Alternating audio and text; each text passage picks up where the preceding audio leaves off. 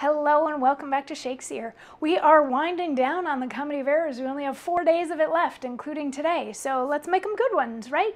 We're in Act 5. There's only one scene in Act 5, so you can call it Act 5, Scene 1 if you'd like, but you don't have to.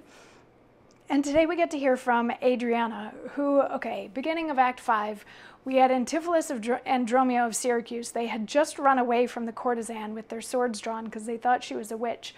And they're like, we got to get out of here. But then we have Angelo talking to the merchant to whom he owes money, saying, I just need my money from Angelo. Angelo sees Antipholus and Dromio of Syracuse, is like, you owe me for that necklace, and why did you say that I didn't give you that necklace? And all this back and forth leads to them all once again drawing their swords as if they're going to fight. But right then, Adriana and Luciana and the courtesan and a bunch of other people enter. And they're like, oh my goodness, my husband is loose again. Let's get him. But Antipholus and Dromio of Syracuse are like, nope. And they run and hide in an abbey. So yesterday we had Luciana and Adriana and that crew confronting the abbess, saying, give me back my husband. He went in there because he's crazy. And the abbess accused Adriana of driving him crazy by constantly wanting to talk to him, that pesky thing that wives do when they see there's something wrong with their husbands. And Adriana's like, but I need him back so I can help him and all that sort of thing. And the abbess is like, no, that's why people come and seek sanctuary, is because they need our help. So I will take care of him until he's better. You're not getting him. And she shuts the door in his face, in their faces. So Luciana and Adriana and all the rest of them are like, what now? And Luciana says, we'll take this to the Duke. Do you remember the Duke at the very, very beginning of the play? He listened to this merchant named Aegeon, who is a Syracusian found in Ephesus, and this is how we found out about the whole death warrant thing if somebody's found in the wrong city. The Duke had listened to Aegeon's whole tale and decided that he had the full day to try to get his bail. Otherwise, he would be put to death. So that Duke, who's in charge of everything, Luciana's like, take your case to him, and he can help. Maybe he can get the abbess to bring Antipholus out. And the second merchant is like, oh, the Duke is probably going to be walking by right about now because he's supposed to be executing somebody. So, as if on cue, the Duke and Aegeon and a whole bunch of people come through, and the Duke is like, does anybody want to put up the bail for this man? Because otherwise we're going to kill him. Anybody? And Adriana starts to get in his face like, Your Honor, I need to talk to you. And the Duke is like, not now, come and find me later.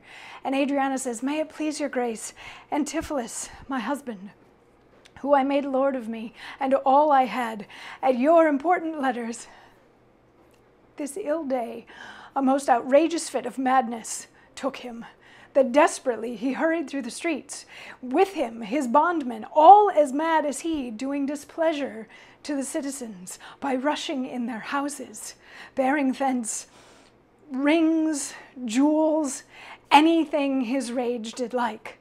Once did I get him bound and send him home, whilst to take order for the wrongs I went, that here and there his fury had committed.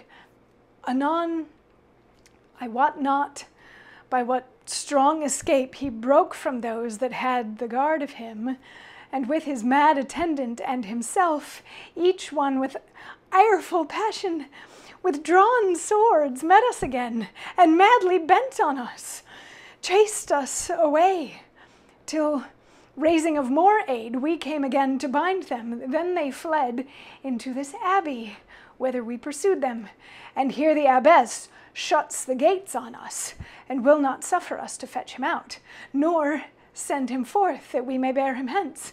Therefore, most gracious Duke, with thy command, let him be brought forth and borne hence for help. So she's pleading her case to the Duke, from her angle anyway, because remember, it was Antipholus and Dromio of Ephesus whom they bound and sent off, but then it has been Antipholus and Dromio of Syracuse, who they have now seen in the streets twice with their swords drawn, and who are now locked up in the abbey. So the Duke is like, oh, of course, I know you, I married you guys, I'll totally help, I'll totally bring out the abbess and I will talk to her. At which point a messenger comes running in, and this messenger messenger is obviously on Antipholus of Ephesus and Adriana's payroll, because he comes up to her and he's like, my lady, my master has broken free. He set this guy's beard alight and then threw icky water on it and then got out. We're not sure how he overpowered everybody, but he's coming and he says that he's gonna get you and like burn your face. And she's like, what? No, he's locked up in this abbey here. How could he be over there? And the messenger's like, I saw this happen. I saw him break out. It was definitely your husband, and he's coming this way.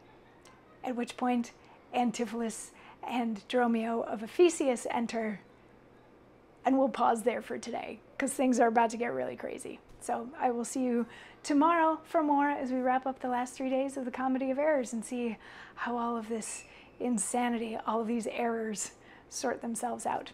I'll see you then for that. Mwah.